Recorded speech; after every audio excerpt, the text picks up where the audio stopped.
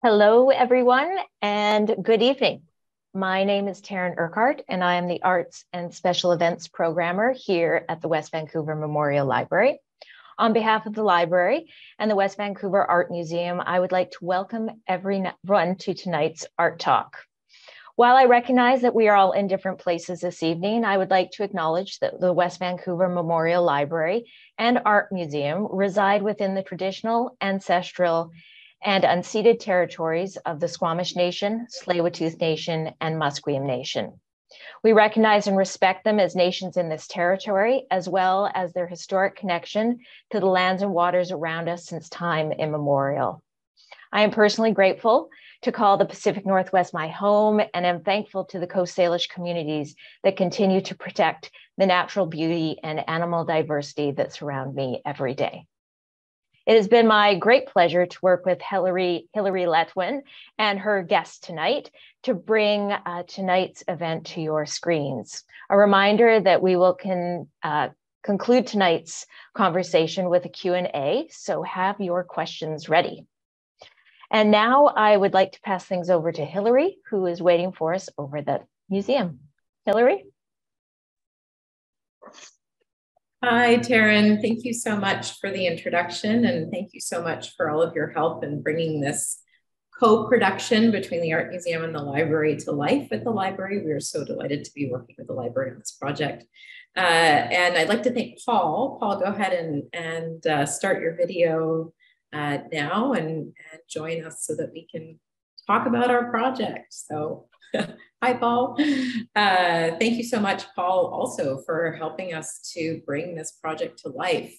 So Paul, you and I have been working on this exhibition for just over 2 years, which has gone by very quickly. And tonight is really an opportunity for us to reflect a little bit on the preparation of the exhibition. We just opened it on Friday, so it's been open for a few days at the library. And this is also a great chance for us to talk a little bit about the genesis of the project and your process in creating our Lego models in the exhibition. And to consider the importance of West Coast modernism in our community. So thank you, Paul, for joining us tonight, and thank you to our viewers also for joining us. I'd like to really get the ball rolling with you just to talk a little bit about what inspired this project. And as a little bit of an introduction to our viewers, I should explain that Paul and I were introduced by Douglas Copeland, a resident in our community who has known Paul for a few years and of course saw your work, Paul, and said, you have to get in touch with Hilary at the Art Museum. And that's sort of how this whole project was born. So we owe our thanks really to Douglas for introducing us as well. So why don't you tell our viewers about the genesis of this project? Sure. Well, hey, everybody. So I grew up in West Vancouver. So I am officially a West Vancouverite. And, you know, I'm also a longtime Lego builder. I've been building Lego for the last 30 years, just various models, some pop culture stuff, some, you know, trains. And I have done a fair amount of local buildings over the last 20 years. So, so basically the project started during the pandemic. I had some great downtime, and I used my time wisely to create some new models. And I just got on the kind of mid-century modern kick, and I made a piece called Atomic Ranch, which is, you know, a rancher-style house, kind of loosely based on my favorite design magazine, Atomic Ranch. And so I built this. And then just on a whim, I built this little postcard version of the Pink Palace, actually, which I have next to me just by planned coincidence. So I've talked about this a little bit, but here I can show it to you guys. So it's a little bit smaller, and it was just for fun. You know, I'm a fan of the Pink Palace and have been for a long time. So during the end of the pandemic, I took these over to Doug's. We hadn't seen him in a good year and a half or so, and it was just nice to, you know, artists sharing our work. And I went over and he saw them, and that was when I saw the light bulb go off in his head, and he's like, "Oh, this is a show." And I believe it was right around the time he was doing the Rabbit Lane project, or was planning it. So you were probably in his thoughts there, Hilary, and he put two and two together, and he connected us, and that was really the genesis of how you and I met, and then after that we started planning the show together. But that's the not so brief history. Yeah, and for those of our audience members who don't know, the Pink Palace is a building in the Ambleside area of West Vancouver, so it's adjacent to the water, and the official name of the building is the Villa Maris, and it's a really iconic building on the West Vancouver skyline. It's highly visible from quite a distance away from Stanley Park. You can see it. Sometimes on a clear day, you can even see it from Kitsilano with its very distinct pink walls. And to be fair, that pink model that you held up for us, Paul, is pretty much the right color pink for the building. And it is the one example in our exhibition of work that is not technically West Coast modern, but actually considered Miami modern. But it was, as you say, the genesis of the project, and we just couldn't resist not including it. Absolutely. And since building it, I've learned that sailors use the Pink Palace as a navigational tool, maybe more so than Lighthouse Park, I'm not sure. So there was quite a few concerned, sailors who would, were worried when they were talking about potentially knocking it down or redeveloping the site. But it seems like it's safe for the minute. And of course, redevelopment and the knocking down of buildings is sort of one of the key reasons why the West Vancouver Art Museum, we are so focused on educating our community about the important role that West Vancouver played in the development of West Coast modernism. And that role is a very important one, in that so many West Coast modern architects actually built their own family homes here in West Vancouver. Starting in the 40s and 50s, land here was relatively inexpensive, and our nice mountainous landscape, which of course runs down to meet the ocean, is a challenging environment for architects to build on. So we had an incredible number of important residences that were built here in West Vancouver. And it's our hope here at the Art Museum that by educating people about the important role that our community had in this architectural development, that we can essentially preserve these pieces of history that are so vulnerable, especially as they get up to the point where they're 50, 60, 70 years old, and it's tempting to see them go. So Paul, I'd love to talk a little bit with you about how we selected the residences that we did. It was a little random at first, the Pink Palace model being one of the early ones, the Epic 2, I think, house being another early one, but it was much more intentional after that. Yeah, well, after my meeting with Doug, he emailed me in the couple of days after, and he's like, well, if you're going to do West Coast Modern Homes, you need to do the Epic 1. And I think Epic 2 was probably the one he suggested, but I was also familiar with Epic 1, and I knew that both of them would be fantastic Lego models. So Epic 2 was the first one I built, and that's the model that basically set the scale. The base measures about 20 inches by 20 inches, and it's not really micro scale, but it's smaller than minifigure scale for those of you familiar with Lego terms. So the doors ended up being 3 bricks high. And for the most part, that is a scale I tried to stick with for most of the other homes that we ended up building.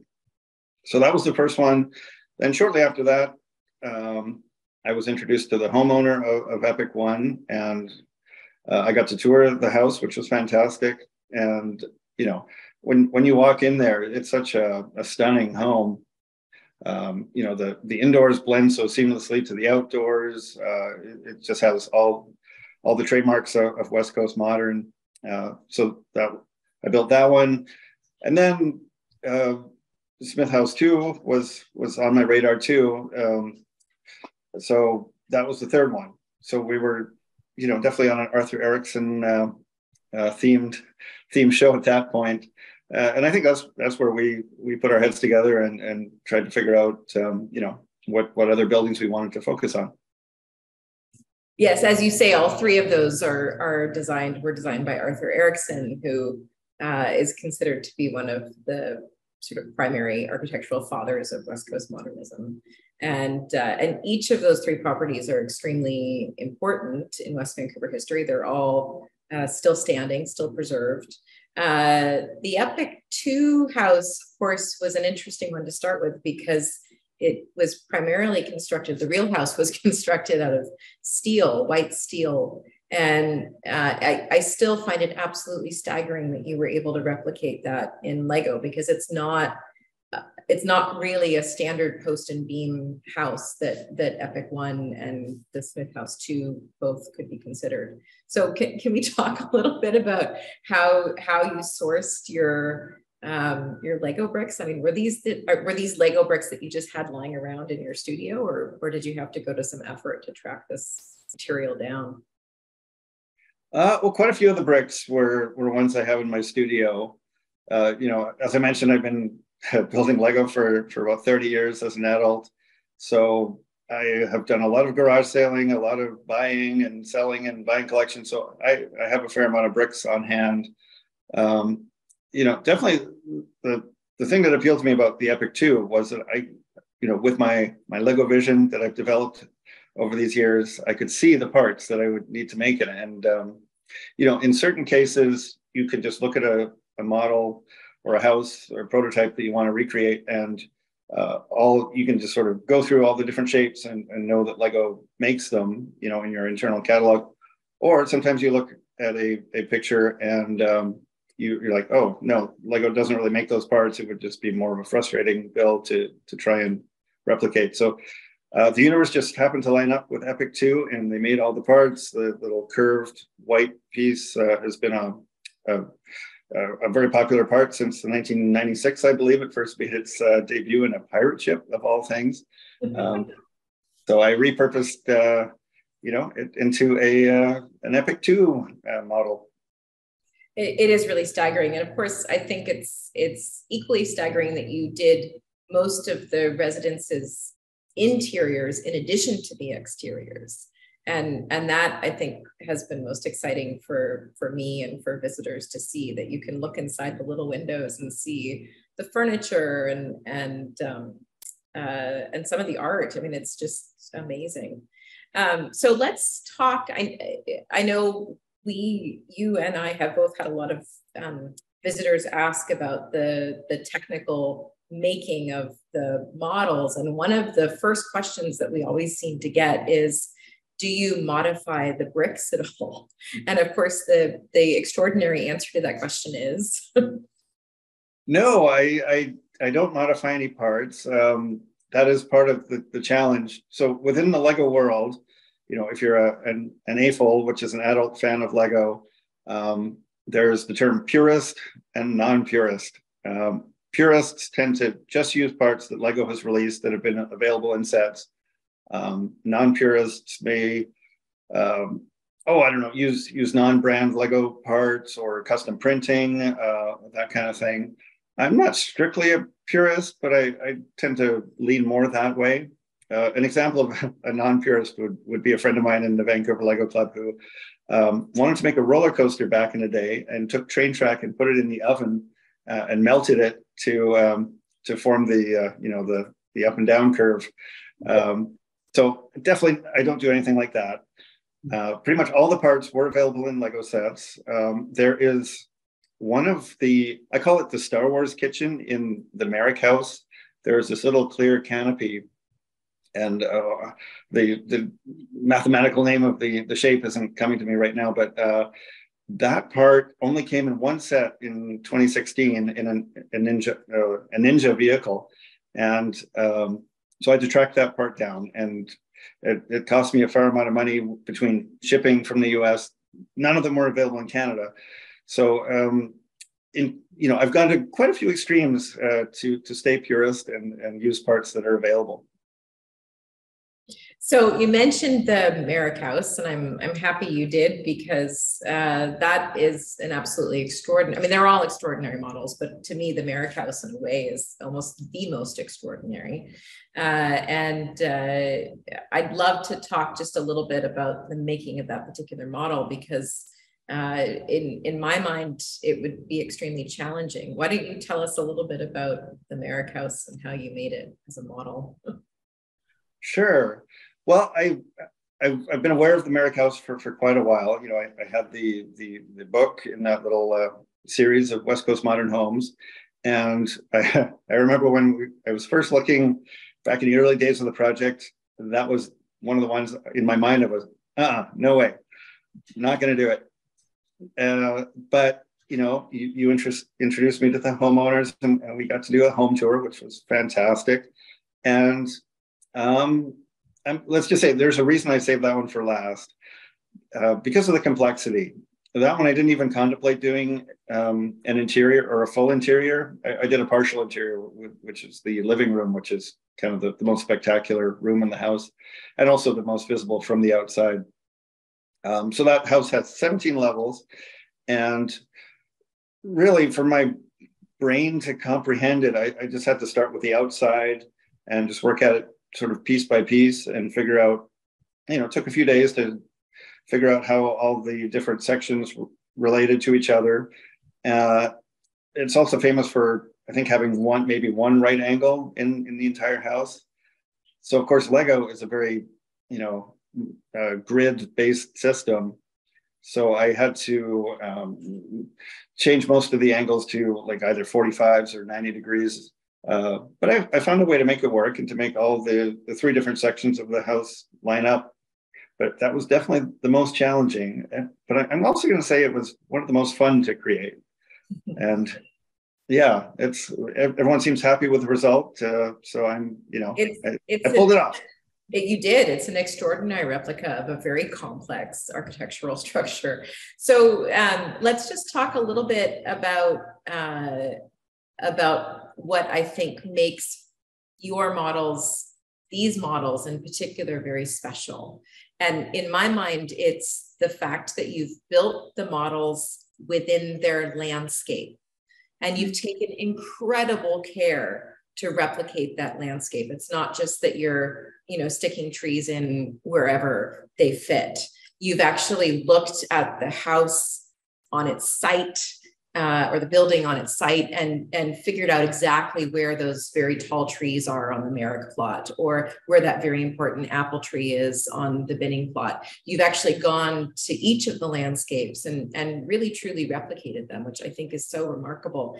And the beauty of the inclusion of the landscape is that one can see how the house fits on its site, on its actual natural site. It's not just, and one sees this with, like, for example, the falling water model, the Lego model of falling water that has been created, where you see the house, but you don't really see the landscape that it's on. In your models, you see the landscape. And I think that works again as a sort of educational tool for people even like me who intimately know these buildings and who may not look at them necessarily in the context of the landscape.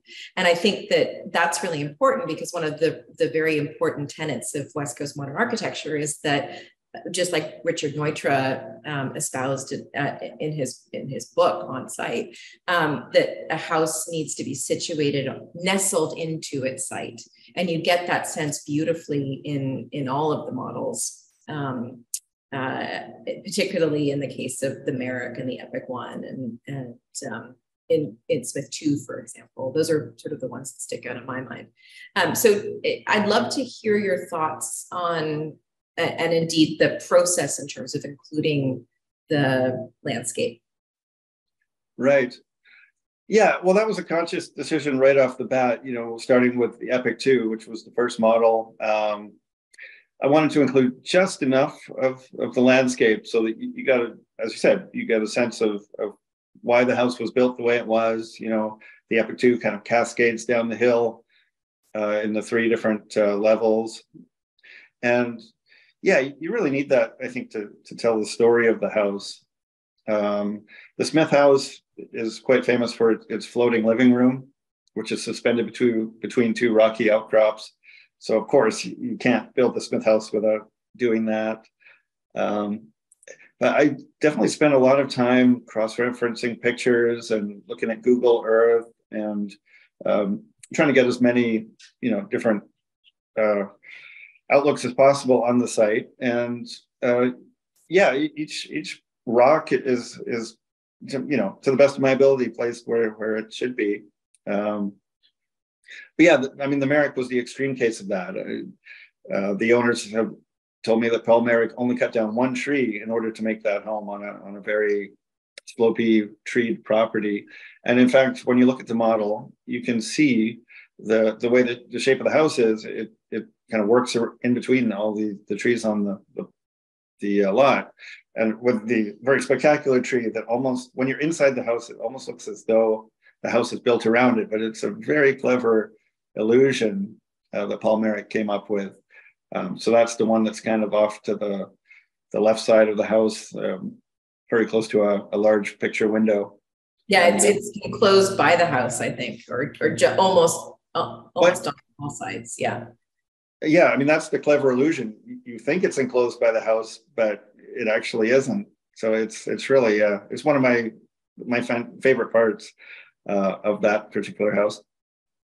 Well, and the Pink Palace, of course, has that beautiful inaccessible roof designed by the landscape architect Cornelia Oberlander. Can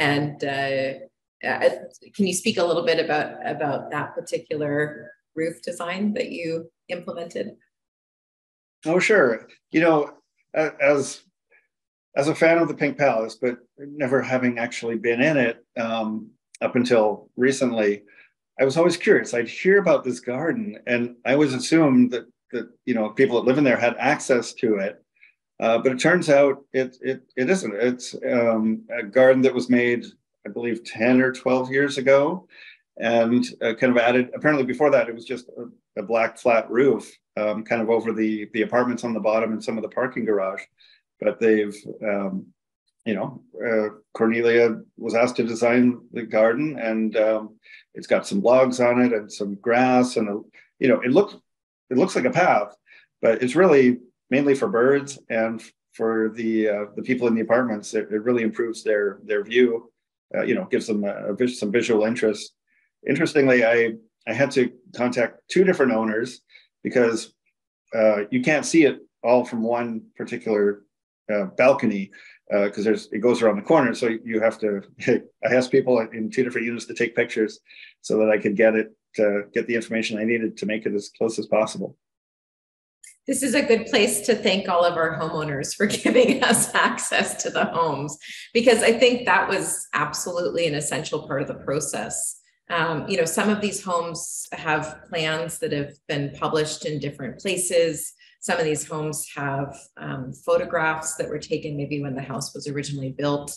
But there was, I think, nothing like going into the homes for you and actually being able to see them up close and personally, and being able to take photos of certain kind of very technical things that enabled you to make the models as accurately as you did, right? No, absolutely. I mean, Epic 2 is the only house I haven't actually been in, but there was some fairly really good real estate listings, and there's a book published on it. So that one I had the benefit of drawings and a large amount of pictures. All the other houses, I took a lot of my own video footage and pictures, and it really helped make the homes, I was able to make them as detailed as possible. I think it would have been rather frustrating to try and build them without that. Because typically what I found is most homes get photographed from 1, maybe 2 angles. And then, of course, usually the backsides don't really get photographed. And that was one of the conscious decisions to do homes that still exist, because there's a lot of really great homes that have been demolished, which look fantastic, but they only look fantastic from that one or two, those two angles, and they would be really hard to replicate because I just don't have the information or access to the information to build the rest of them, accurately. Yeah, and that kind of answers the question about how, after you finished the 3 Arthur Erickson properties, we became much more intentional, you and I, about picking properties that we wanted to bring into the project. And yes, as you say, one of the stipulations was that they still be standing and that we could get in to see them so that you could gather that information you needed. But we were also looking to bring a little bit more variety to the project. We wanted to sort of get away from all of the Arthur Erickson residences. And so we also included the Merrick House, as you've already mentioned, the Sky Bungalow, which of course was a house designed by Fred Hollingsworth, the Binning House, as well as an example of a Lewis post and beam. So we got quite a few architects in there in the end. My regret is that we never did a Ron Tom house. So the exhibition, for those of you who may not know, the exhibition is at the library now, but it's actually going to the Harmony Arts Festival for the first 2 weeks in August. And I'm wondering, Paul, if maybe between now and August, we can get a Ron Tom model built to add it to the canon of Lego West Coast Modern Residence. It's something to work on. Right. Well, that would be cool. I love making the homes. So yeah, hopefully we can make that happen. It's not for lack of wanting to. It just comes down to time. And but I agree. I mean, I would love to keep going. I mean, maybe there'll be a Bricktacular West Coast Modern Show Part 2. Yes. Somewhere in the future. We'll circle back to that idea. So we wanted something you mentioned just reminded me that we had a little bit of a decision to make with each of the homes, because some of the homes have been renovated. And the most extreme example, of course, is the Sky Bungalow by Fred Hollingsworth. And we had to make a decision about whether or not to show a home as it is today, or to show a home as it was when it was designed, or at some point in its early life. So maybe you can talk a little bit about sort of how you approached that problem with each of the residences. Sure. Yeah, it was pretty much on a residence by residence basis. I mean, the first time that it really, I put a lot of thought into it was with the Smith House too. Because there had been several additions over the years, and in fact, a paint job.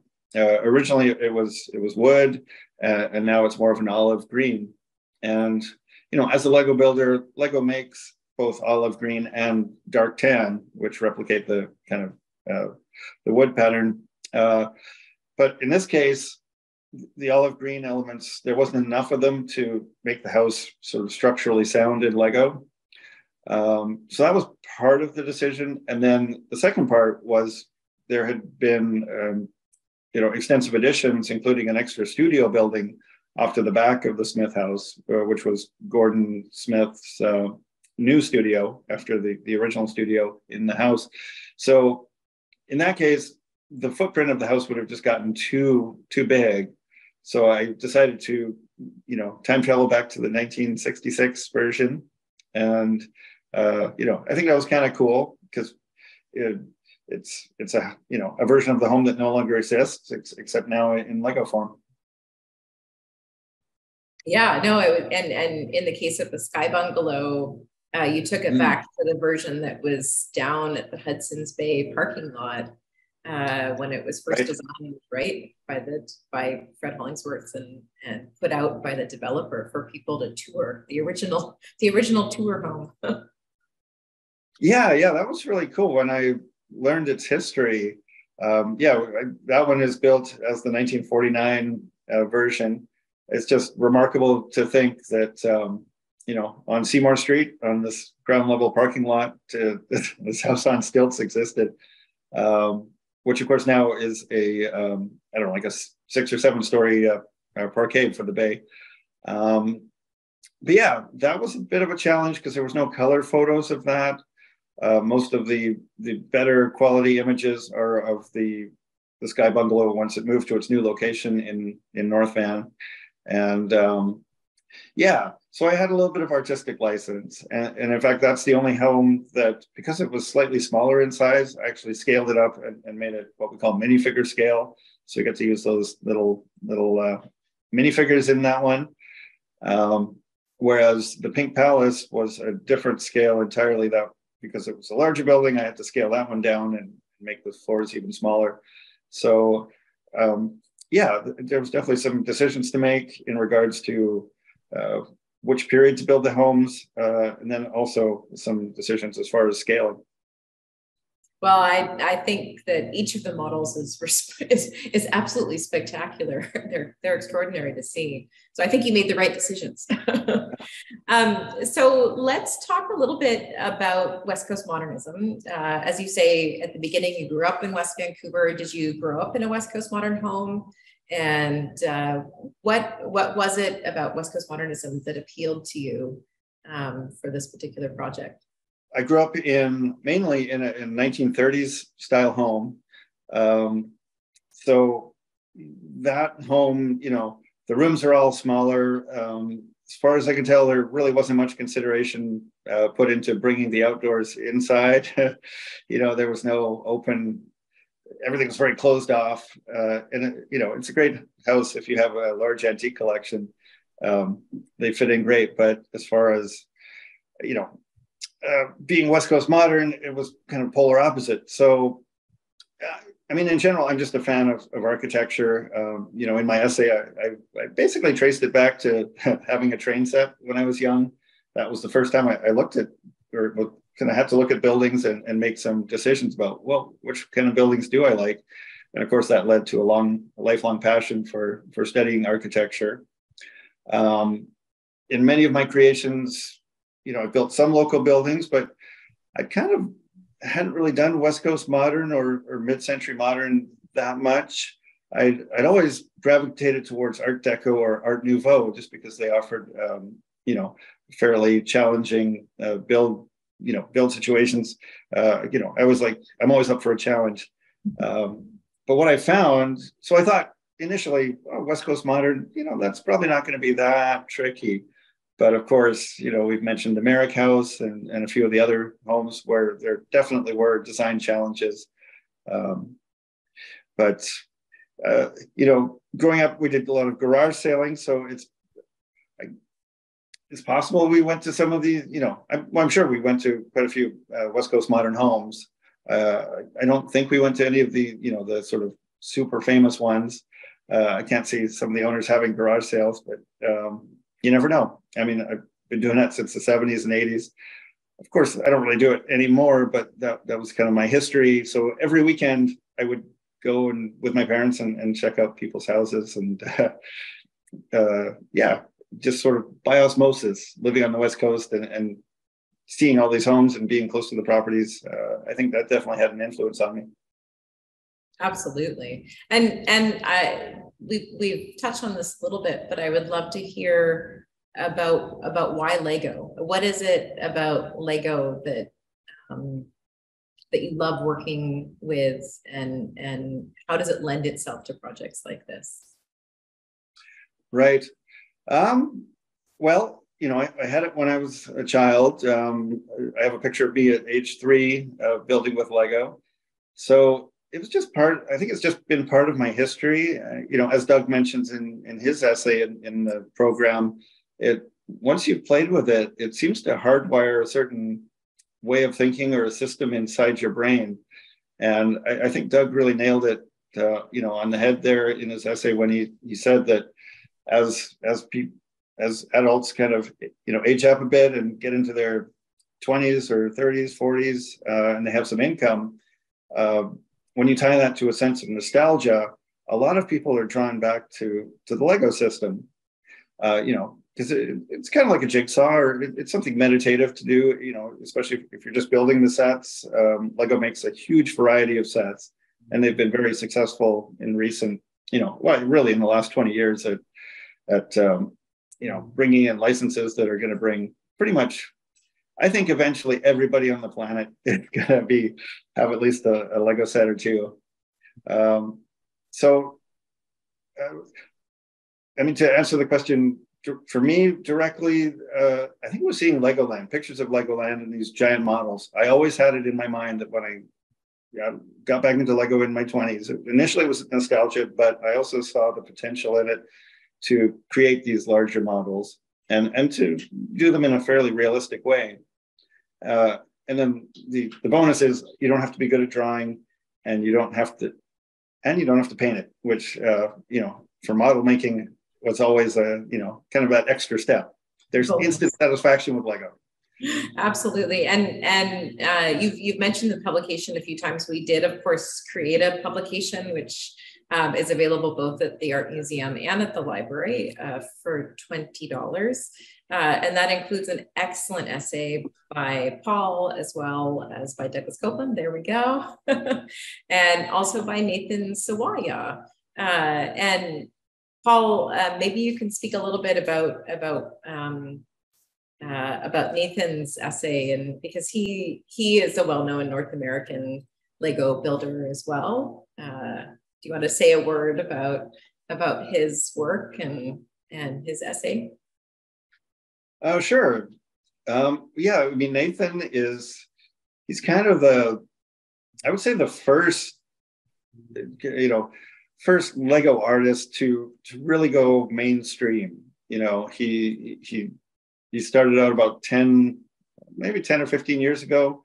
And he is most well known for kind of a yellow body, which the body is opening its chest cavity and yellow bricks are falling out. I believe it's just called Yellow. I think he did a series of like another one called Red and another one called Blue, and they're very iconic, So I just thought he would be great to have on the program because he has been so successful at bridging the gap between, being an adult Lego fan, an full adult fan of Lego, but he's bridged into the art world. So I thought that it would be neat to get his perspective on how he did that and his thoughts.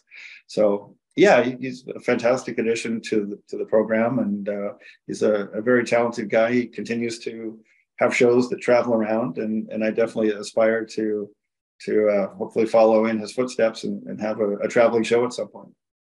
Well, I think that it's great to demonstrate, in fact, that Lego is more than just following directions and building a kit. There's the potential really to explore so much of our world through it. And I know from my perspective, one of the objectives of this project is to use Lego as a way to get people to think about West Coast modernism differently, or to introduce them to it. Maybe there are people out there who aren't familiar with it and who look at the models and become interested in that history and want to learn more. So from my perspective, this has been such an excellent partnership for us to undertake. And I've enjoyed every step of it, watching you kind of process the residences as you've seen them in real life and then turn that into something truly remarkable. I know we get a lot of people. I want to finish with one final question, which I know a lot of people ask, and that is, how long does it take you to build each model? Right, the magical question everybody seems to want to know. Each home takes probably about 2.5 to 3 weeks to build. Initially in my mind, I thought, I can do that in a week or so, but there's so much information, especially when you include the interior of the building. There's so much cross-referencing that you have to do to make sure all the walls line up, and the rocks and the trees are in the right place. So I basically about 2.5, 3 weeks. And then the number of bricks does vary based on the house, but it's kind of in the probably 3,000 to 5,000 or just over range. And of course, everybody does also wants to know, are they solid, or what kind of structures are inside?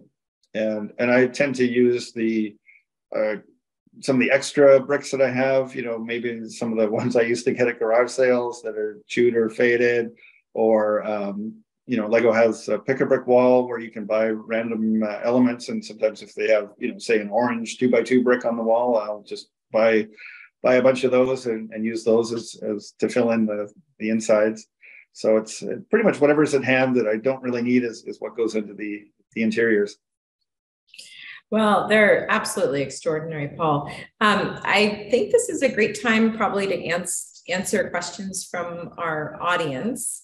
But before I turn it over to Taryn, I just wanted to mention that this exhibition, the Bricktacular West Coast Modern Show, is the first of many parts that make up West Coast Modern Week. The West Vancouver Art Museum act as a hub for all things West Coast Modern over the course of 1 week in July, July 4th to July 9th. I just would like to encourage anybody watching this to check out our website to look for more details about West Coast Modern Week and indeed more details about this exhibition. So thank you very much, Paul, and Taryn, I'll turn it over to you to moderate some of those questions. Yes. Well, thank you so much. I'm so excited to have the great pleasure to work in the building where this exhibit is obviously housed at the library. And I look forward to going around now that I've heard some of the tidbits that Paul has been talking about tonight to look at them in more detail. So we do have a few questions from audience members. And please, out there, if you have a question, type it into the chat. The first question is, what happens to the models after the exhibit? Good question. Well, they are going to the Harmony Arts Festival after the library show closes on July 31st. So they'll be at that's in Ambleside, basically. They'll be there until mid-August. And then a few of the homes have sold already. And so they are all for sale. So people can purchase them. And they are all one of a kind. But yeah, it remains to be seen. Hopefully, some of them will end up with homeowners, and if there's any architectural fans out there or Lego fans that would like to own them, contact me, and we can make that happen. Excellent. And Paul, that actually is a great question around your work. You actually work on a commission basis, right? Yes. Yeah, for the last 5 years or so, I've been doing commissions. I've done some huge brick cities for a restaurant in Wisconsin, and I do private commissions for people. And basically, I'm always building, and so far it's been working out. Essentially, I'm a freelance artist. I have a question of my own for you because I'm a little Doctor Who fan, and I see a little Dalek behind you, your shoulder there. Do you enjoy making these kind of structures primarily, or are you just all freelance, anything goes? Oh, good question. I pretty much make anything. I don't really have one particular style, which maybe for better or for worse.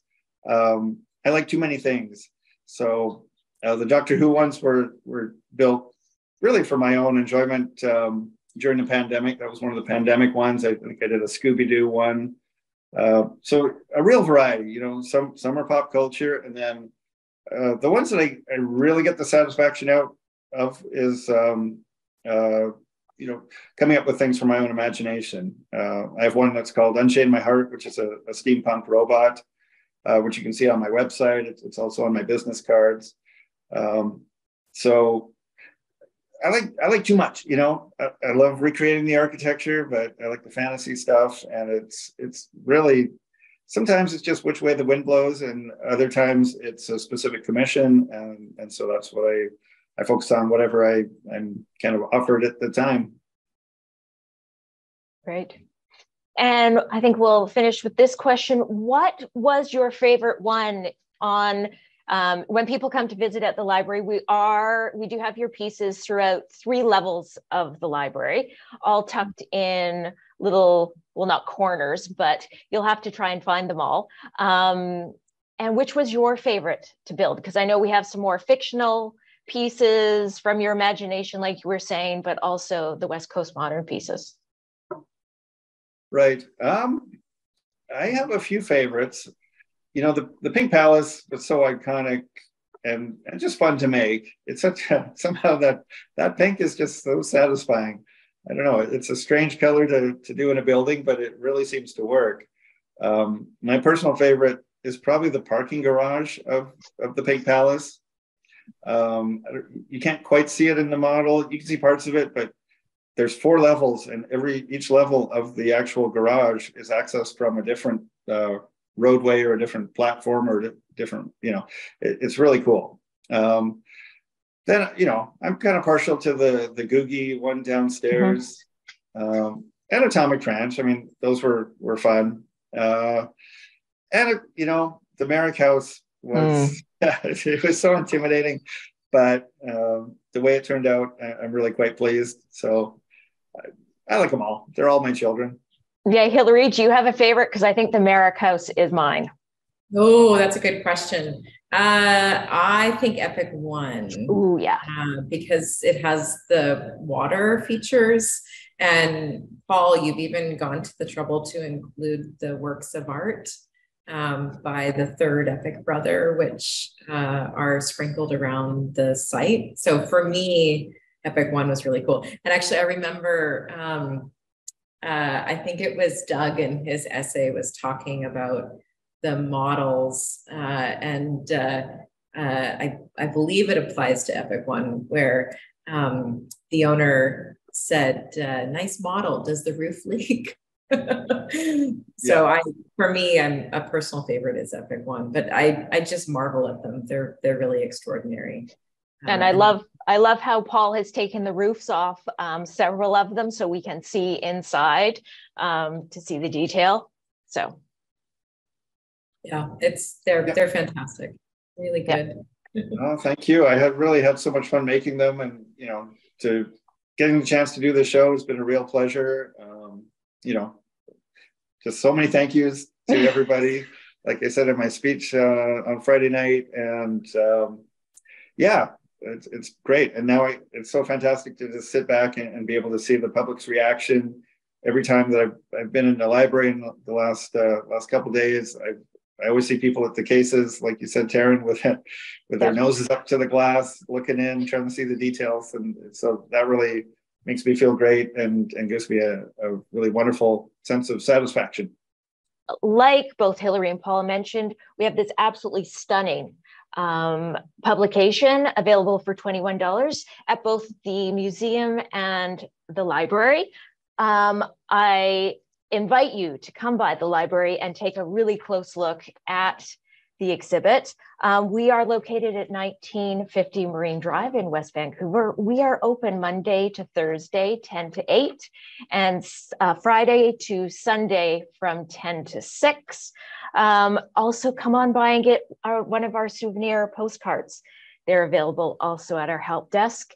And I get the privilege to work with Paul again on July 13th. We will be presenting, mostly Paul will be presenting, something we've called Behind the Bricks, Paul Hetherington's journey to Lego artist. Please register on our website. That's on July 13th. It will be in person at the library, not virtual like this. So come on down to the library, happening at 6 to 7. Again, thank you so much for everyone for joining us tonight, and have a great evening. Bye for now.